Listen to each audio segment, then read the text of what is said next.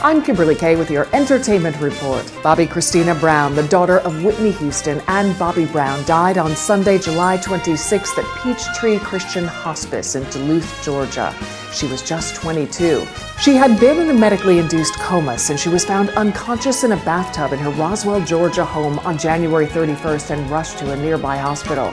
Brown's untimely death shares a tragic similarity with her mother's passing. Whitney Houston was found dead in a tub on February 11, 2012, at age 48. The death was caused by accidental drowning, heart disease, and cocaine use. In recent months, more than 40 women have come forward and claimed that Bill Cosby has sexually assaulted them, and now 35 of the 46 women have come together to create one powerful image for New York Magazine. The upcoming issue features a number of Cosby's alleged victims, including Janice Dickinson and Beverly Johnson, on the black and white cover, showing the women seated in rows with the date of the alleged assault underneath them.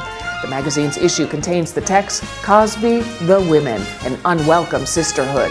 This powerful story, told in testimony video and a stunning photo portfolio, presents a record of trauma and survival, the memories that remain of the decades-old incidents. Step aside, precious pooches, because your owners are about to welcome a baby. A source confirms to E! News that Coco is pregnant and expecting her first child with husband Ice-T.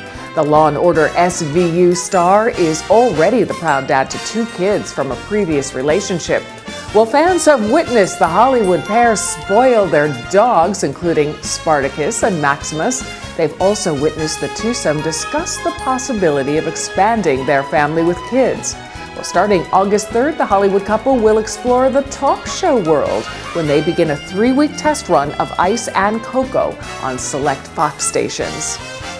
That's your latest entertainment report. I'm Kimberly Kay for HVNN.com.